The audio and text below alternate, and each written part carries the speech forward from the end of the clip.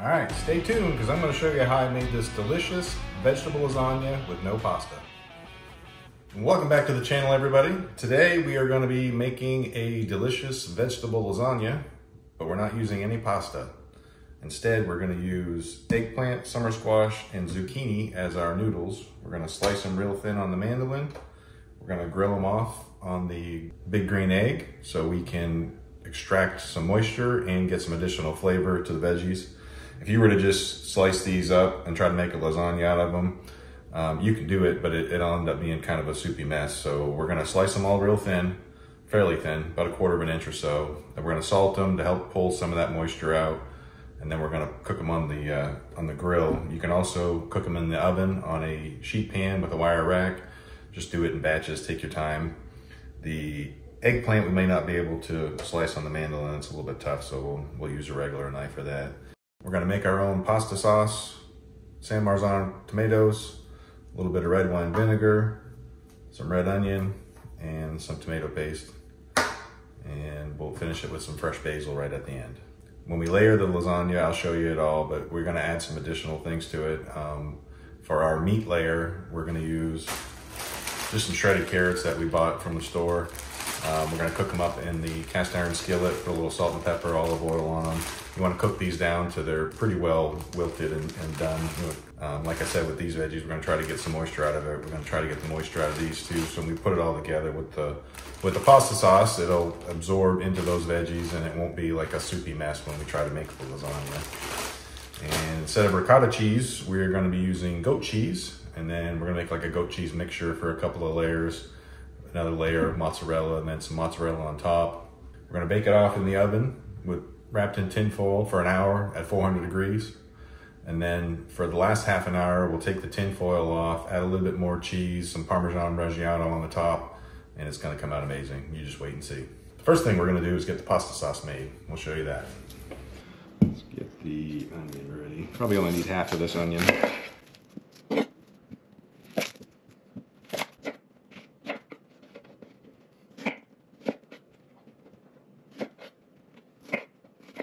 Not the ideal way to cut an onion, but it's just for the sauce. And part of that onion didn't look so good, so I'm just gonna take the good part of the onion.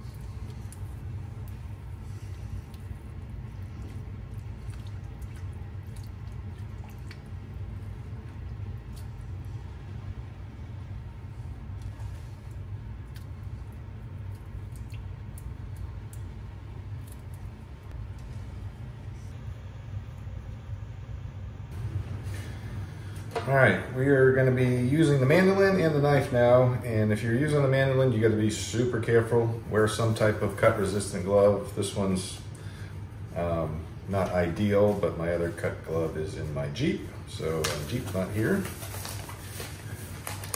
So we're going to use this.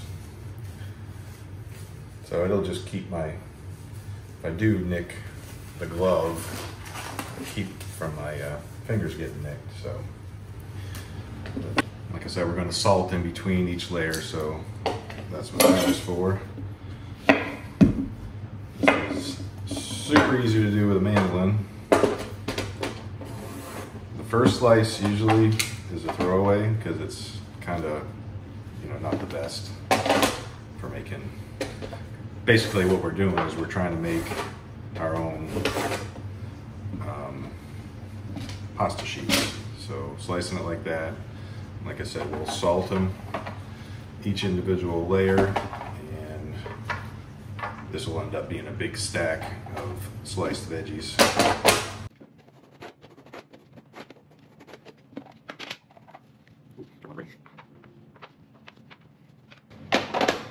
This mandolin is not ideal for this, but my other one's a little bit dull, so if I can use this.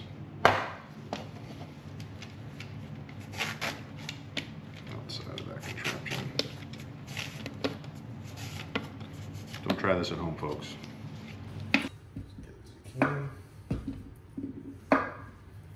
Like I said, I don't know if I'm going to be able to do the eggplant through that because the eggplant's kind of a little bit wider.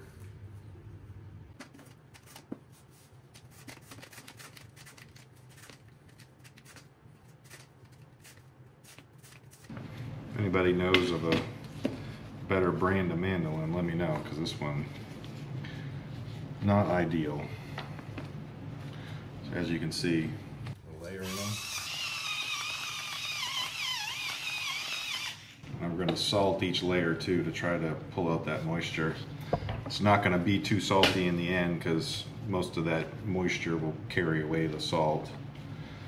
You just want to get it on there so it helps take, you know, some of that moisture out of that vegetable, so you don't have a big soupy mess at the end.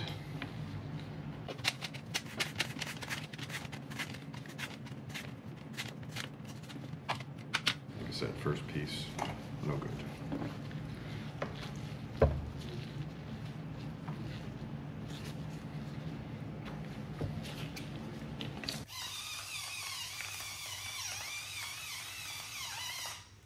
It's kind of a fun way to do it without pasta. It doesn't make it traditionally lasagna, but when you put it all together, it's almost like a game to get everything, you know, matched up and kind of interwoven in so it keeps its structure when you cook it. We've made this a bunch of times and it's a favorite here, but it takes a long time to make, so probably only make it a couple times a year.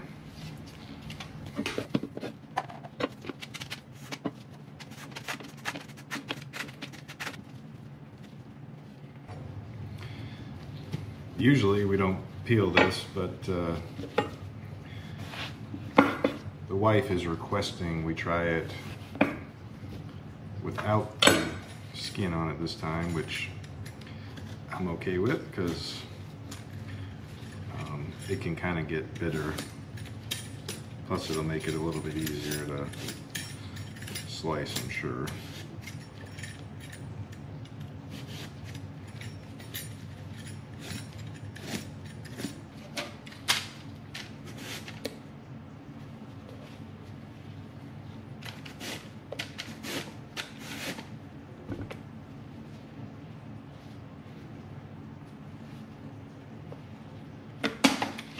It's real thin like that, especially on this. You want to cut the thin part off just because it'll burn real quick when we are doing it on the grill.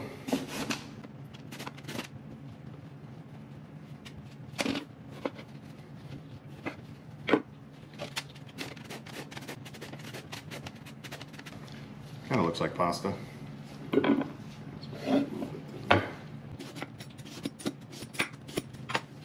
don't have a mandolin, you can use a knife.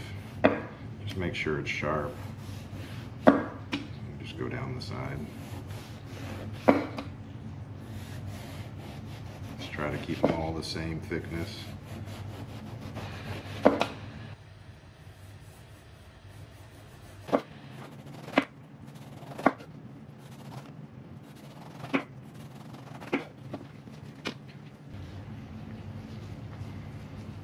Actually may have worked better. It's a little harder to get them all the same thickness though. You see that one's a little bit thicker. And you can also lay it flat on your cutting board if you got a sharp knife. Might be a little easier for you. It's like that one. Because it'll burn if you don't, that thin part.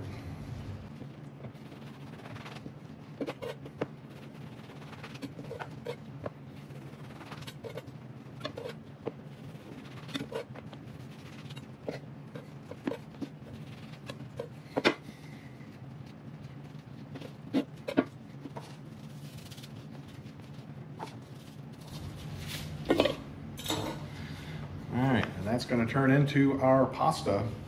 So we're gonna let it sit a little bit, let the salt do what it needs to do to get rid of some of the moisture. When we get done cooking this, you'll see there'll be a bunch of moisture in the bottom of this pan that you don't want in your pasta. So we will do a few more prep things. I've got to get the carrots cooked. We're also gonna cook up some Swiss chard, which I've got in the sink back here, which we've already rinsed. I'm gonna cut the veins out, chop them up real fine, cook those off first, and then add the leaves to the saucepan, cook that down, and it's going to be another layer on the lasagna. It makes for a nice meatless lasagna, but with some different textures on it instead of just eggplant, summer squash, and zucchini. So we'll get that going and check on our sauce. Our sauce is looking good.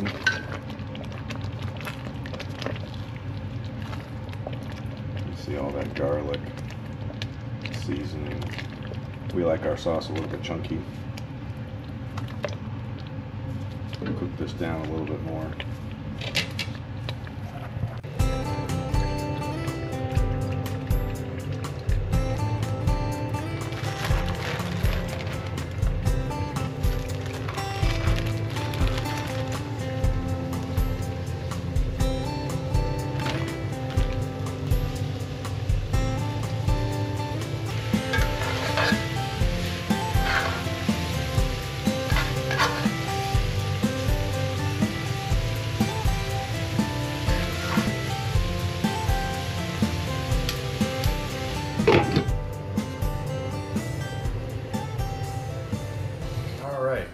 have our tomato sauce cooking, our shredded carrots are cooking in the cast iron skillet. Put a cover on it so they cook a little bit quicker. We're gonna fire roast off some peppers for one of the layers. That should be really good. These won't be too hot, but should give it a nice flavor. So we'll char it real good, put it in a bag, and then peel the skin off, and then either slice it or I'll probably chop it up so it's a little bit easier to eat when you're slicing into it. So this is rainbow chard, Swiss chard. I've already got it washed. If I try to saute it with this rib in there, the leaves cook a lot quicker. So what I usually do is I'll take the rib out and get rid of that end, and kind of chop them up. And then I'll cook these down in the cast iron pan after the carrots are done.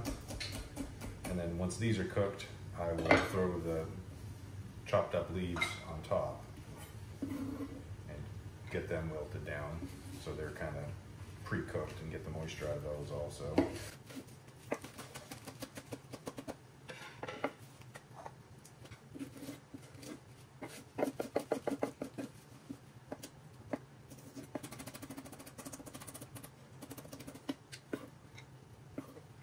If you're going to cook this, it is a labor of love. It's quite a bit of a process to get all this stuff done and processed and pre-cooked. So it's not, like I said, your lasagna is not a soupy mess in the end. Could just cook the leaves down, leave out the stems, but there's some fiber in there, and also they taste pretty good in my opinion.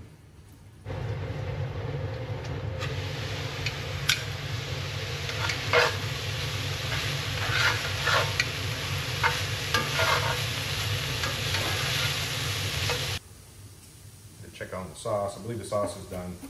I just let it cool down, and the carrots are getting close.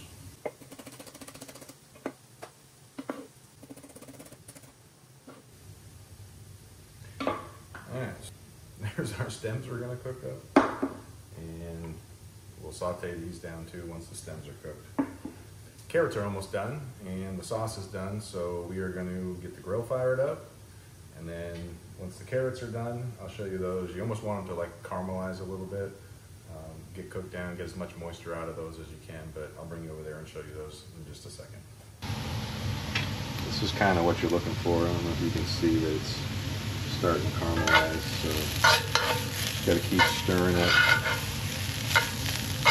and get it cooked down. We've probably got another 20 minutes or so to go.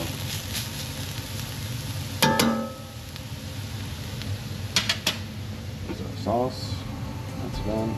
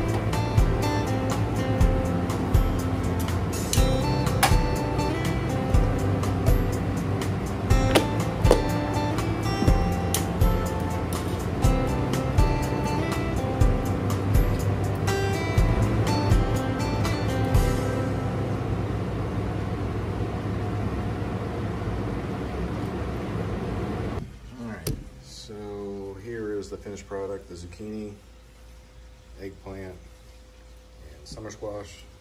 You just want to basically cook it, get the grill marks on it, and try to take out most of the moisture. It ends up being quite a bit like pasta, so it should come out really good. Like I said, we've made this a bunch of times, so I know it's going to come out good. All right, we'll see you in the kitchen when we get everything assembled. All right, we've got everything pretty much assembled. We made the sauce, sauteed down the carrots, take all the moisture out of them that you can. While I was grilling, my wife sauteed these down for me, the rainbow Swiss chard. And I'm not gonna pull it. As you can see, it's kind of like pasta now. And you're trying to take as much moisture out as you can. A little bit of grill flavor on there is actually amazing. You can do this in the oven. It would be a lot easier, just do it in batches. But the little added grill flavor on there, it comes out really, really good. So I've already took the skin off of this one, but when you fire roast them, the skin comes off so easy. And so we're gonna get this prepared. We are gonna chop it up and use it for one of the layers. This recipe's kind of developed over time in our household, and my wife likes it a little bit spicy. I probably would leave these out, but they're not too spicy. We've done it with poblanos also. So mostly de-seeded and no skin on there.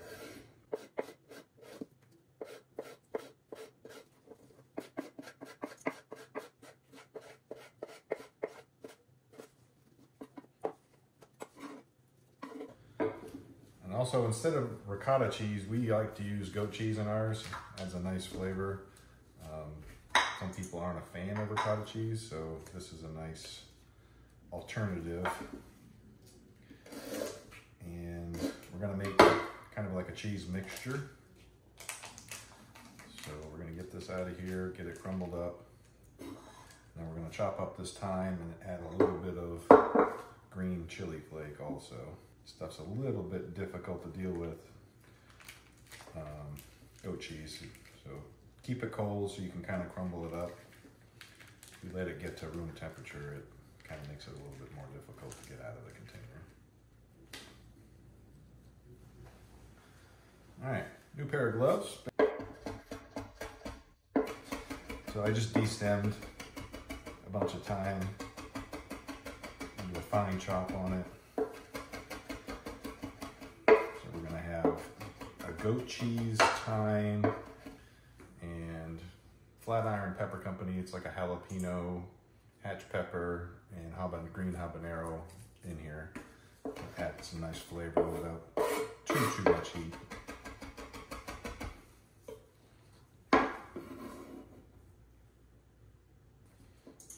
And if you don't like thyme, you can always leave thyme out, but I think makes a nice touch. I'm gonna add a ton of that.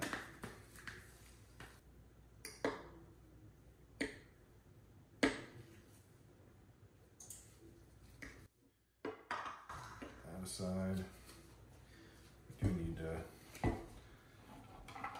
shred some mozzarella. You can buy the stuff in the bag, but go to the deli counter and get them to slice you off a chunk of a good mozzarella, low moisture mozzarella, or they sell it in blocks usually right in front of the deli also.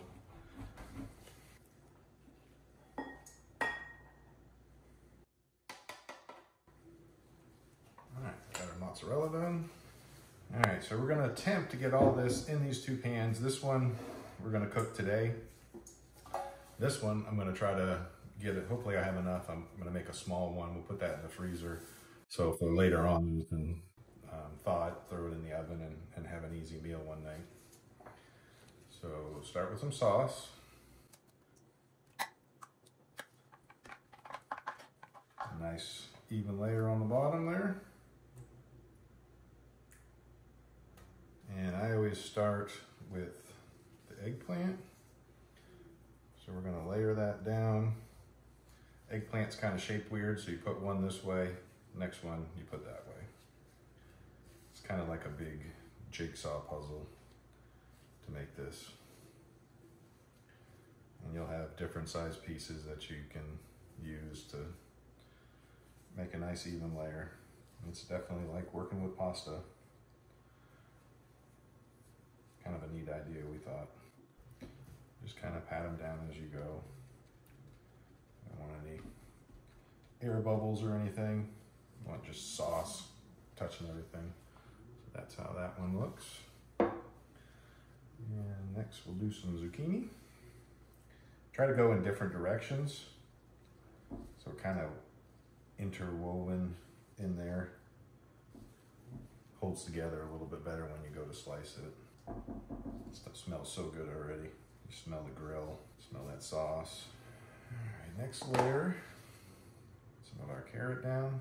Then we'll do the zucchini. Then we'll go back to eggplant and alternate. This is kind of like our meat texture layer.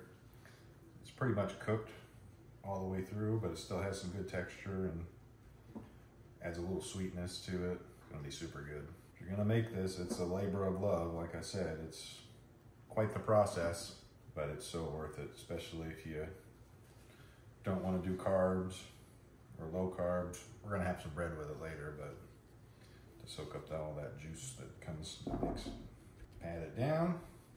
that layer. So next, so we ran the zucchini this way, so now we're gonna run the summer squash opposite direction. After the summer squash, I think I'm gonna do the goat cheese layer. Some of them are gonna tear when you're grilling them, but just get them in there where they fit perfectly. And we cooked this down pretty good, as you can see. It's not real runny. You don't want a real runny sauce when you make this, because there's still some moisture in the vegetables that's gonna come out. That's why we're gonna cook it covered for an hour, 375, and then we're gonna cook it uncovered to help some of that moisture come off at the end. Once we uncover it, we will grate on some Parmesan Reggiano also. Let's get our cheese down. Kind of want to try to make an even layer with this also. And we're going to put the eggplant over the top of this. Doesn't have to be perfect, but just try to get a nice layer down. It's gonna melt anyway. If you're not a goat cheese fan, you can always do the ricotta or just do mozzarella or whatever cheese you like. A little mozzarella in there too. This will kind of help it stay together too, because you don't have the pasta when you slice it to keep everything together. Eggplant.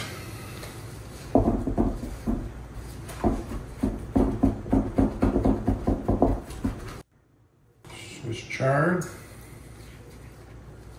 I'm gonna put the chili in with this layer also. I'm running out of room for everything. Almost didn't think I was gonna be able to make a little side dish here, but once I got everything cooked and looked at it, I was like, I might need to do a little piece for later. So if you're gonna make this, make extra, because it does freeze well and it takes a long time. It's 3 o'clock now. We started this at 10. Summer squash. This is probably it for this one. Get it packed down, and then I gotta have room for the cheese and a little bit more sauce on top. Have to go get the remainder of the sauce out of the pot. There's more than I thought. When you see this lasagna, when it's done, when we slice it out of there, it's gonna be a pretty big, thick piece, but it's all vegetables, so it's not terribly filling, but it's so good. You just gotta try to make it fit however you can. Perfect.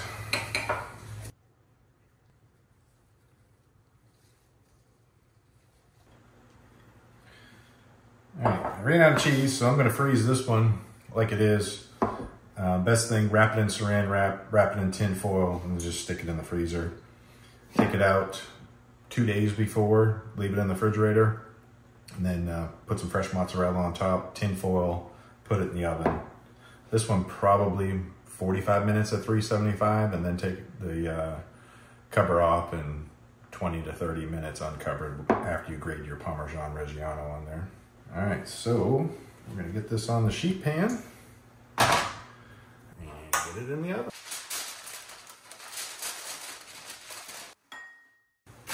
All right, now let's get it in the oven.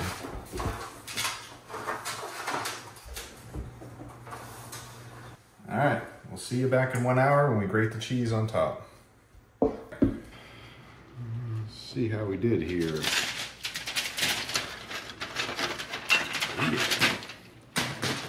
Looking good so far, starting to get bubbly.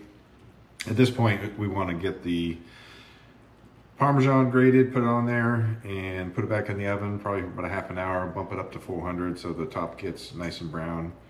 If it doesn't get nice and brown in the half an hour, you can turn the broiler on for just a moment to get it, to the color that you want.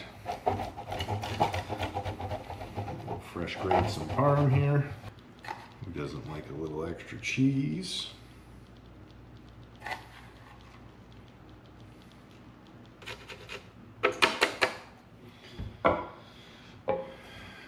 Get that back in the oven and check back when it's all nice and golden brown and bubbly.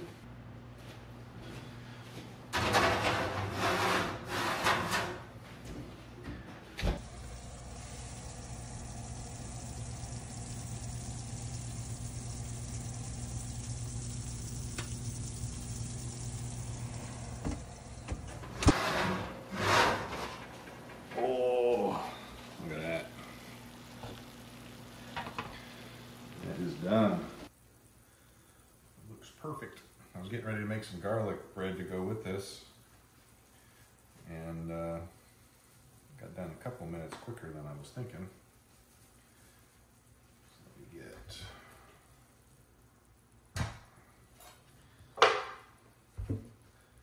It's obviously got to cool way down before we can cut into it.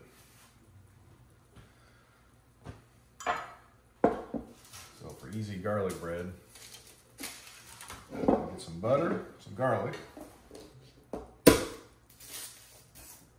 Come on, garlic.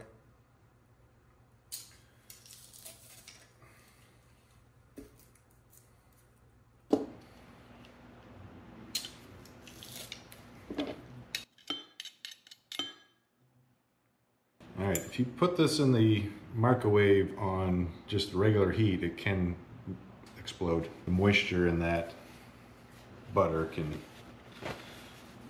make it pop, so put it on defrost. All right, quick and easy garlic butter.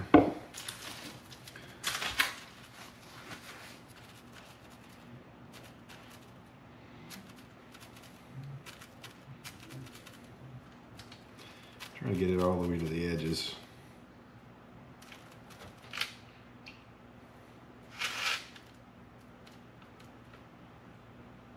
If you're trying to not do carbs, obviously skip the garlic bread. But since we don't have any pasta in there, it's okay to cheat a little bit with a little bit of bread. I'll make this a cheesy garlic bread.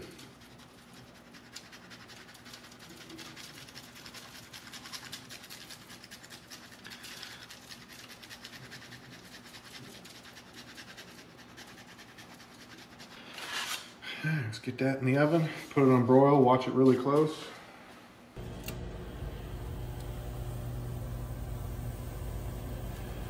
All right, now that it's out of the oven and rested, let's get a couple of slices out of here. Usually I like to do it the width of the spatula just so I have the ability to get it out.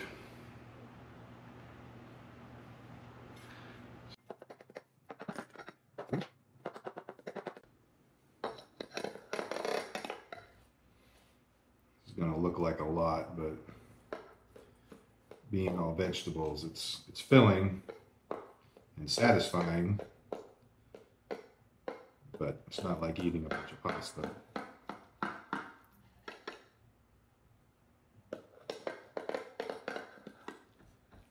Let's see if I can get this out of here in one piece.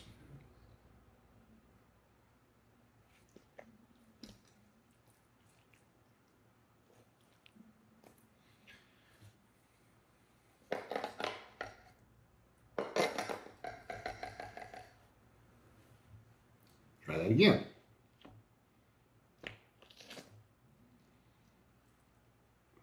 Oh, gotta tag along.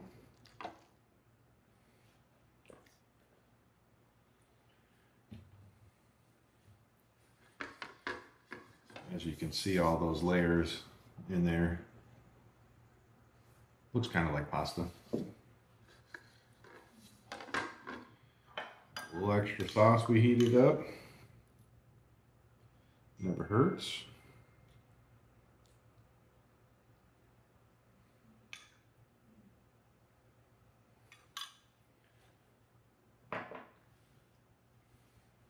Extra parm.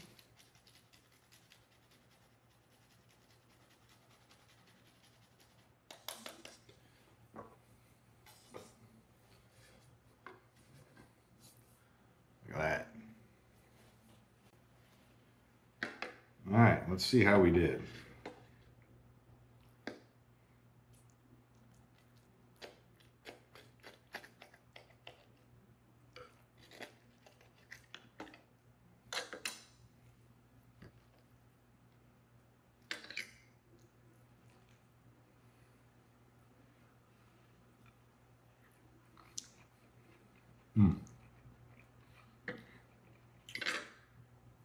A little bit of smokiness from the grill. Those vegetables cook perfectly. A little bit of sweetness from the carrot.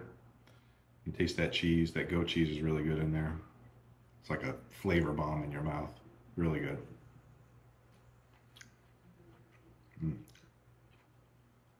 The veggies still have a little bit of bite to them. Really, really good. It's that goat cheese.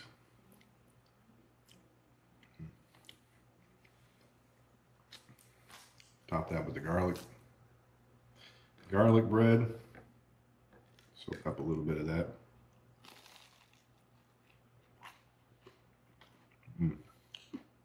Really good. All right. Thanks for tuning in. Let me know if you do make this recipe. I'll try to include everything in the description. Thanks for tuning in. Give me a thumbs up. Subscribe if you haven't subscribed yet. I really do appreciate you guys tuning in. Until next time, thank you.